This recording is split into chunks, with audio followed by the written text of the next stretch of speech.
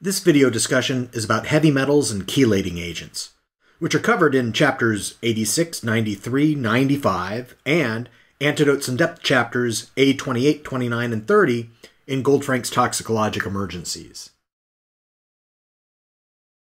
This is another video discussion where I'm redeploying material previously created for other groups of learners. In this case, it's from a presentation I created for medical students in their medical pharmacology course. In that course, all of the material in this lecture is from a single chapter in Katzung's Basic and Clinical Pharmacology, but your reading assignments for this course are from the Goldfrank's textbook. It might seem like a lot, and it is, but I'll remind you that there are 13 Goldfrank's chapters about other metals that we're completely skipping. You're welcome. Alright then, let's get going. Well, this is going to be a pre-recorded lecture talking about heavy metals, toxicology, and chelating agents, and this corresponds to chapter 57 in the Katzung textbook. So the objectives of this session is that after studying the material related to this presentation, you should be able to describe the clinical and metabolic effects of intoxication with heavy metals. You should be able to define what is meant by the term chelation therapy and be able to identify the drugs that are used in chelation therapy. So if you actually take a look at chapter 57 in the Katzung text, I actually happen to know the author here, Dr. Michael Kosnet. He is a toxicologist, and I see him at some of the toxicology meetings. And there's this little story here that comes from October 2011, where there's a 6-year-old kid who's not doing well at school. And they eventually work up the kid and find out that there's lead intoxication because his father had been working at a plant that recycles lead batteries, and he was tracking the lead into the home. Now, the child had lead levels about 10 times normal, whereas the father had levels that were about 20 times normal. That's kind of interesting that they found problems in the child who had lower levels than in the adult. And we'll get back to this point later on in this same lecture, how children who are still developing are more prone to suffer the effects of lead toxicity.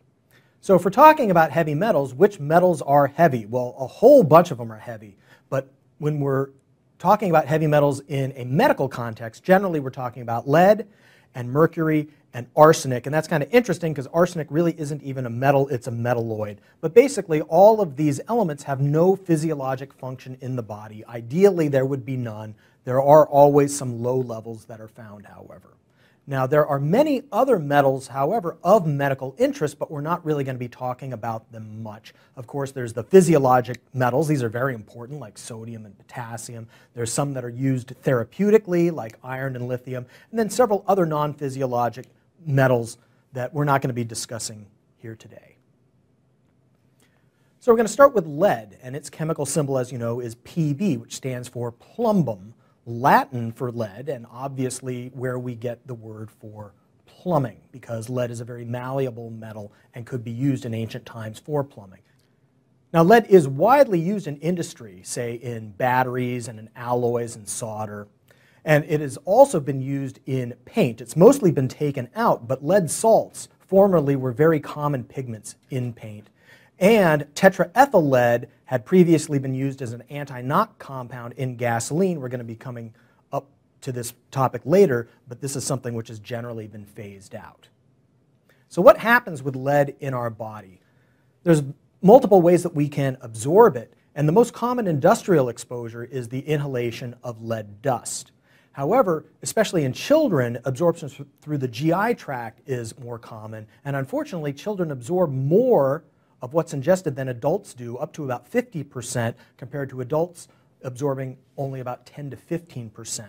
And there are certain risk factors which would increase the amount of lead absorption. So basically, if you're malnourished to begin with and have low dietary calcium or iron deficiency or an empty stomach, if this kid is going around the house picking up these lead paint chips, they're going to be absorbing more than if they were an adult. Once lead is absorbed, it binds to red blood cells and then gets distributed throughout the body. And there's a multi-compartment clearance to the pharmacokinetics. So in the blood and in the soft tissue, it has a half-life of about 1 to 2 months, but it also deposits in the bone. And when it deposits in the bone, it has a half-life which is many years to decades. And in fact, if you go and look at adults, about 90% of their body burden is in the bone, but it's kind of physiologically quiet there, so that's okay. On the other hand, if that person's exposure to lead is then stopped, they still have this little bit of lead from their bone constantly leaching into their body, and it's very difficult to get that person's level down very, very low. So I mentioned before that lead is a component of bullets, and here we see this cross-section of a bullet right here. Here's the propellant, and then this gray part right in here is probably about 80 to 90% lead in some alloy. This happens to be a copper-jacketed bullet right here.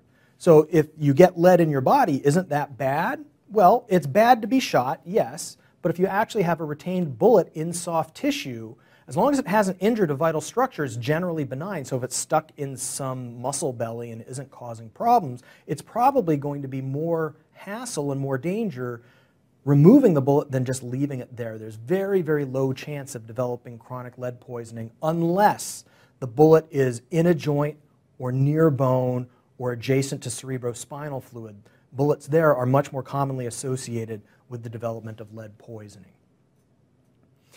So what bad things does lead do in the body? Basically, it messes a lot of things up. There's multi-system toxic effects. There's multiple mechanisms of action. You can read about this in the textbook chapter if you like. Basically, there's a whole bunch of enzyme systems that get interfered with. You can develop neurotoxicity from lead, and the developing central nervous system is more susceptible. So therefore, young children or even fetuses are at highest risk. Now, there are a lot of toxins out there where you have to be exposed to a certain level of it, because below that, it's really not going to cause any effect. Unfortunately, there's been no demonstrable threshold, no effect level for lead. So even small amounts can cause problems. They just cause very smaller problems. Well, what is the problem that you get? Chronic exposure to lead in children is associated with a lower IQ. Now, as time has progressed throughout history, the definition of what a toxic lead level is has changed, not because humans have changed and the way that we react to lead has changed. It's just that now we're being exposed to a lot less lead than we used to before. So in the 1960s, the CDC defined a toxic lead level as greater than 60 micrograms per deciliter. Well, we've eliminated so many sources of lead that by the 1990s, you had to have a level of only 10 to be considered toxic, simply because a lot of those people who had higher levels just aren't around anymore. And this is due to multiple environmental mitigation measures which are working. So if children are more susceptible, then adults, of course, are less sensitive. And you can have, as an adult, chronic exposure to lead with a blood lead level around 10 to 30, and maybe you can detect some really subtle subclinical effects if you do special testing, but just routinely examining the person or talking to them, you're not going to notice. If you get levels up above 30, you can start seeing some neurocognitive effects like irritability, sleep disturbances, tremor, impaired coordination, and you can get frankly encephalopathic if your blood lead level is greater than 100. And then I also wanted to depict here one of the classic manifestations of lead peripheral neuropathy, which is a wrist drop. Now, in addition to the lead neurotoxicity, you can also get hemotoxicity. And this is usually manifested as an anemia, and that anemia can be normocytic or it can be microcytic and hypochromic. And that's the same kind of anemia that you can get from an iron deficiency anemia, which can put you at risk for lead toxicity. So which came first? Lead interferes with the synthesis of heme at multiple steps, as depicted in this figure over to the right.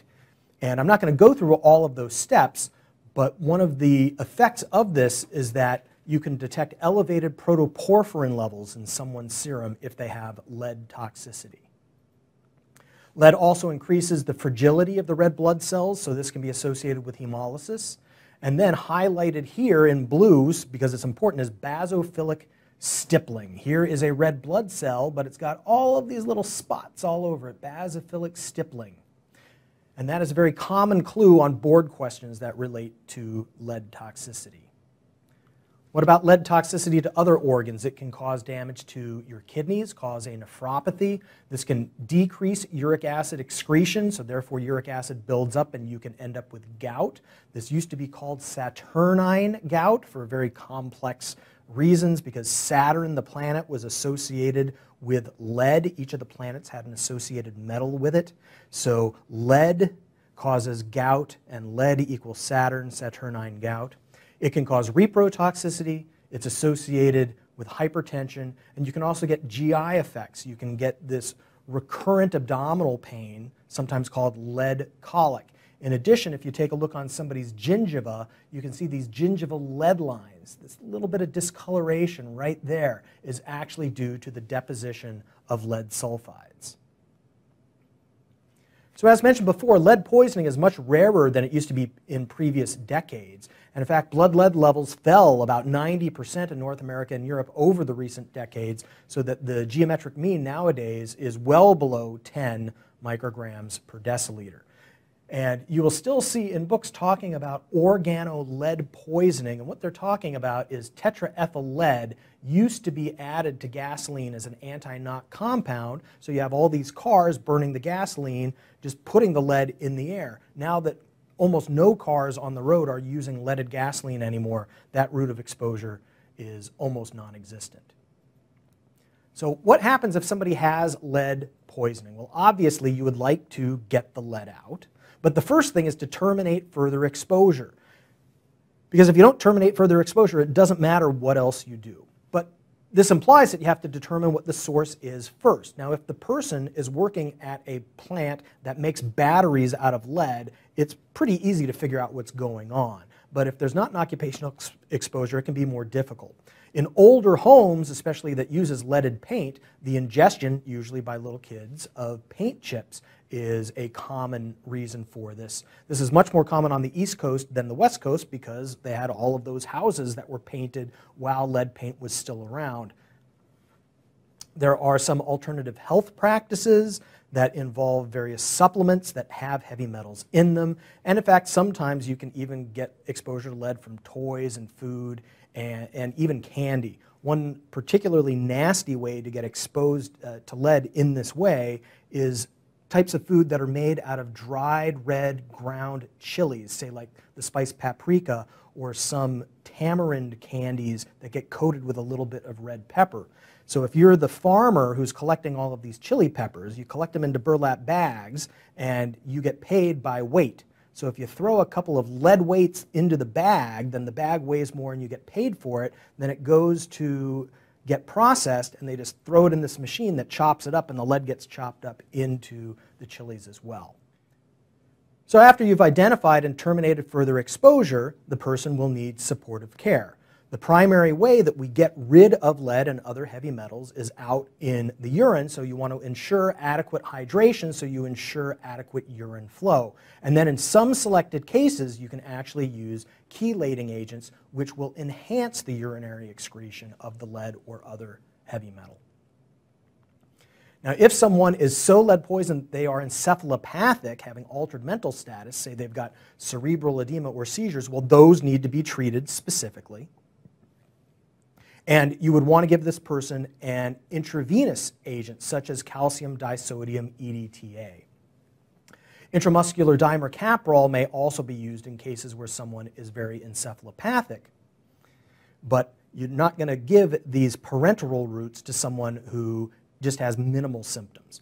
If someone is not encephalopathic, oral chelation therapy is going to be the treatment of choice. And the primary agent used in the treatment of lead toxicity is succimer, which goes by a couple of different names, DMSA, dimercaptosuccinic acid, or the trade name Chemet.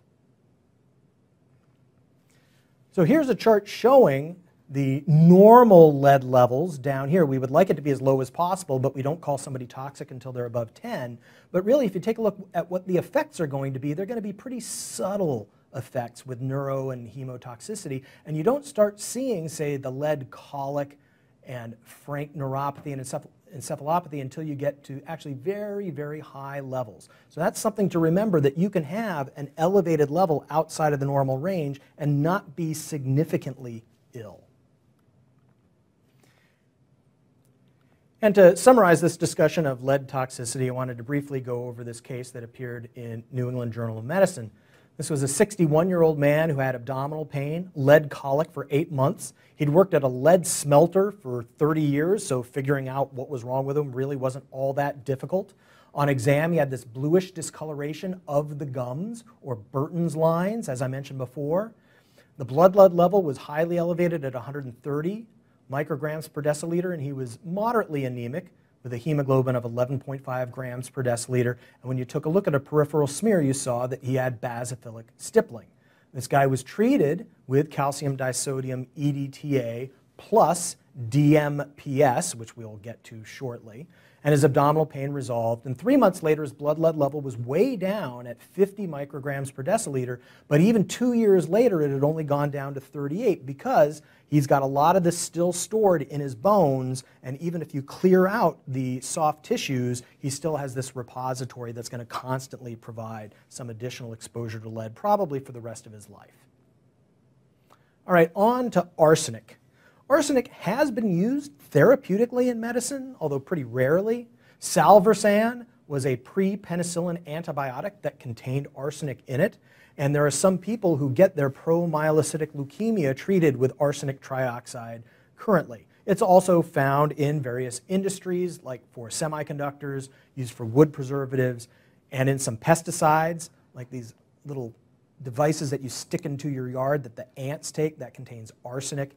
And also a chemical warfare agent, lewisite, contained arsenic, and this will become important because we're going to be talking about the drug British anti-lewisite.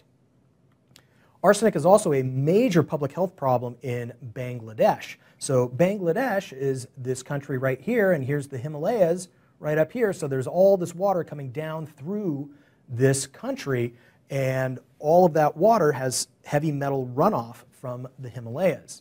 Well, this hadn't been a problem until the 1970s, when a number of people said, you know, there's a lot of people in Bangladesh who are getting various diarrheal diseases, fecal oral transmission diseases, because they're drinking water from surface water sources or very, very shallow wells. So they went in the 1970s and drilled these really deep tube wells to get very clean water. And it is very clean in the sense that it doesn't have microorganisms in it. It just happens to be water that contains a lot more of the heavy metals, especially arsenic and runoff from the Himalayas. So there's now this public health disaster with tens of millions of people in Bangladesh who are being chronically exposed to arsenic. So what happens with acute inorganic arsenic poisoning? Well, with any metal, you can get a rapid onset of gastroenteritis, abdominal pain, nausea, vomiting, diarrhea. Then, if you get exposed to enough, you can get cardiopulmonary effects and hemotoxicity effects and neurologic effects. It's pretty classic with severe arsenic poisoning to get this ascending sensory and motor peripheral neuropathy. In addition, in a delayed fashion, you can see these findings on the fingernails called Mees lines, these transverse lines of white across the nails, and really that just indicates a period of decreased growth of the nails because the person was so systemically ill at one point in the past when they got exposed to the arsenic. Chronic arsenic poisoning can cause a number of constitutional symptoms like malaise and fatigue, possibly related to the associated anemia. They can also develop the peripheral neuropathy here. They develop these nasty looking skin lesions. This is taken from Bangladesh right here. And also chronic exposure will increase your risk of developing a couple of different kinds of cancer. Well, that's it for arsenic. Next I'm going to be talking about mercury. Hg, which stands for hydrargyrum, which is kind of combined Latin and Greek for water silver because it is a liquid metal at room temperature. There are a number of potential therapeutic uses for mercury, although most of these are obsolete. Thimerosal was a mercury-containing vaccine preservative. There's a topical antiseptic, which you still occasionally see people use, called mercurochrome. Calomel, until just a handful of decades ago, used to be used as a purgative or laxative. Here's some calomel right here. If someone was having constipation, you give this to them, and they get kind of a low-grade heavy metal gastroenteritis, and they'll just poop it out. And mercury is still commonly found in dental amalgam, although, contrary to what you might read on the internet, very, very little of it leaches out. So there's actually three different flavors, as it were, of mercury that we can be exposed to. There's the elemental mercury, liquid mercury, which is actually its least toxic form. In fact, it'd be really fun to play with. You absorb very, very, very little of it, but what you don't want is it sitting around and vaporizing and then breathing in the vapors, because you can actually absorb that through your lungs fairly well. But the kind of mercury that gives mercury its bad name as a poison are mercury salts. If you ingest these, it's corrosive. It can cause a hemorrhagic gastritis. It can bag your kidneys, and you get acute tubular necrosis and renal failure. And then the third type of mercury are the organomercuries that primarily cause neurotoxicity. And you'll remember this from when I discussed Minamata, Japan, and the organomercuries to you previously.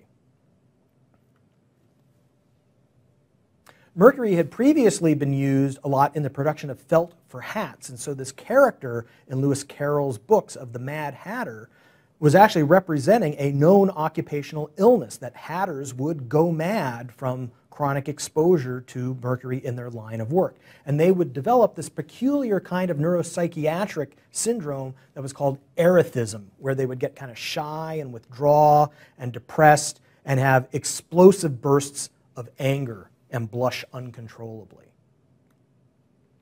So the classic triad of chronic mercury toxicity are those neuropsychiatric disturbances, erethism, as well as some neurotoxic effects with tremor, and you can also get inflammation in your mouth with the gingivostomatitis. There's another interesting kind of toxicity that's seen almost exclusively in children. Now, of course, this is rare because we're not exposed to mercury as often as we had been in decades past, but they can develop this painful erythema of the extremities, particularly on the hands and feet, called acrodynia. And this is associated with them being kind of irritable, some neurocognitive effects, as well as they sweat a lot, they've got diaphoresis, and they also have hypertension. And so it's actually kind of common for this very rare disease of acrodynia to get it confused with a pheochromocytoma, because you have this kid who out of nowhere is diaphoretic and irritable and hypertensive, and everybody thinks, oh, they just must be having a tumor of their adrenals, producing too much adrenaline. Now, you've almost definitely heard that there's mercury in fish. Absolutely. Nearly all fish and shellfish contain trace amounts of mercury. And in fact, the primary source of mercury in our diet comes from fish and shellfish. But there are only a few species that actually contain enough mercury to actually be even a theoretical risk during neurodevelopment, which is to say a risk for young children eating a lot of fish, or fetuses where the mother is eating a lot of fish that contains mercury. So therefore, pregnant or lactating women should avoid certain species of fish so as not to potentially cause these neurodevelopmental effects on their offspring.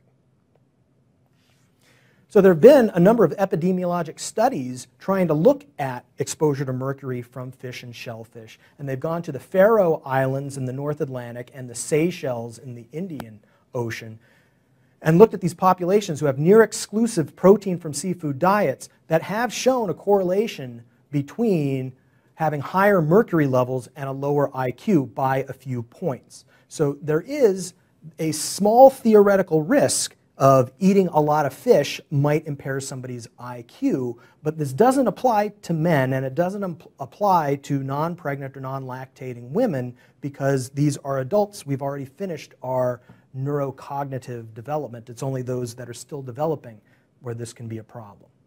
So if you wanted to avoid the fish that have the highest mercury levels, you want to avoid the large predatory fish because the mercury has bioaccumulated in them. And so that would be shark, swordfish, king mackerel, and tilefish.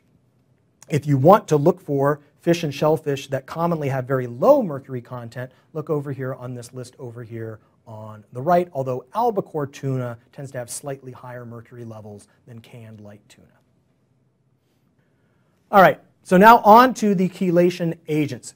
Chelate actually means having pincher-like claws. So a chelating agent actually has multiple teeth or claws, typically atoms of oxygen, nitrogen, or sulfur, that contribute electron pairs to complex a metallic cation ligand. So it's being chelated, it's stuck in claws from multiple different orientations. So how is it that chelating agents work? In general, heavy metals in the body bind to sulfhydryl groups and enzymes and inhibit those enzymes. So this metal ion of the heavy metal complexes with the electron pairs on the sulfur atom.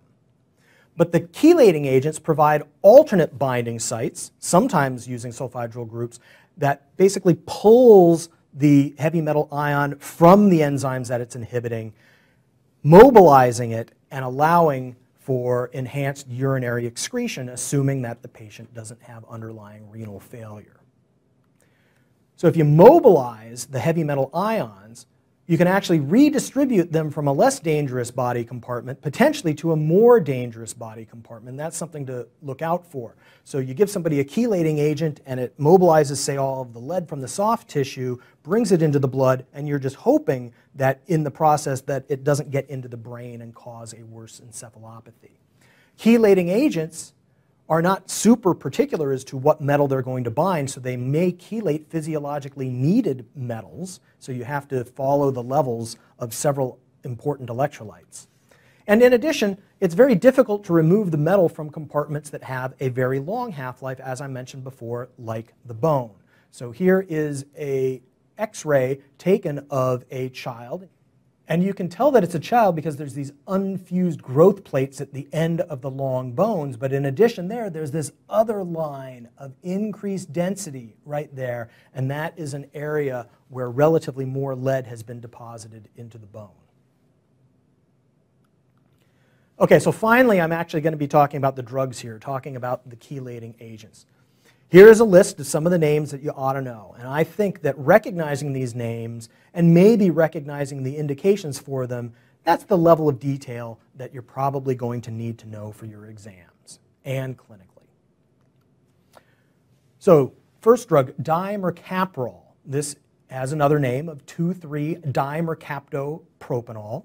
And it is also called British anti-Lewisite, or BAL. This was actually developed in the latter years of World War I because they wanted to have some sort of drug to use as an antidote for a chemical warfare agent called Lewisite, which contained arsenic that was really bad, but was never actually used in wartime. Now, dimercaprol is prepared as a 10% solution in oil because it's very fat soluble, and you actually have to give it to somebody through an intramuscular injection, which I've heard are quite painful. So you only want to use this for the sickest patients because you have to weigh the benefit versus risks involved. So you might use dimercaprol for significant arsenic or inorganic mercury poisoning or severe lead poisoning, and in cases of severe lead poisoning, you'd probably be using it along with calcium disodium EDTA. I've already mentioned Succimer before, also goes by the name DMSA. This is a water-soluble analog of the previous drug dimercaprol. It's typically given orally. It is available IV in some other countries, but not in the US. Now, in the United States, Succimer is FDA approved to be used in kids who have a blood lead level of at least 45 micrograms per deciliter. Now, it can be used for adults. It's not specifically FDA approved, but you can certainly use drugs off-label. And on the other hand, what else are you going to use? Succimer is also used occasionally for arsenic or mercury toxicity. Some of the prominent side effects you need to know: it can cause some GI side effects, basically nausea, vomiting, can cause a rash, and in some people increases their liver transaminase enzyme levels. Now here's ones I mentioned before: calcium disodium EDTA. This is an IV medication which is given primarily for significant lead toxicity because it has to be given parenterally. It could be used for some other metals or some other radionuclides. Now, unfortunately, there have been a few case reports of deaths in autistic children who were being chelated by an alternative care health practitioner who says, oh, the problem with your kid is that they have heavy metal, probably mercury toxicity. So I know that I can chelate them with EDTA, but you're supposed to chelate them with calcium disodium EDTA. But if instead you give them only the sodium EDTA, it will actually chelate your calcium, and you can get very hypocalcemic and potentially die. Now here's another drug which is mentioned in the chapter, unithiol, or DMPS. This is one that got mentioned before in that earlier case of the lead smelter patient who got lead toxicity. It's actually not available in the United States. It can be used for any of the heavy metals. D-penicillamine is actually sometimes used in the United States. It's an alternate oral medication that can be used for lead or mercury, although Suxamer works better. Is also used in some cases of rheumatoid arthritis and can also be used to chelate copper in cases of Wilson's disease, which is a copper storage kind of problem. Potential adverse effects here are that it can cause hypersensitivity reactions and can cause some damage to the kidneys. So if you had to choose between D-penicillamine and Suxamer, basically you would choose Suxamer unless they couldn't tolerate it.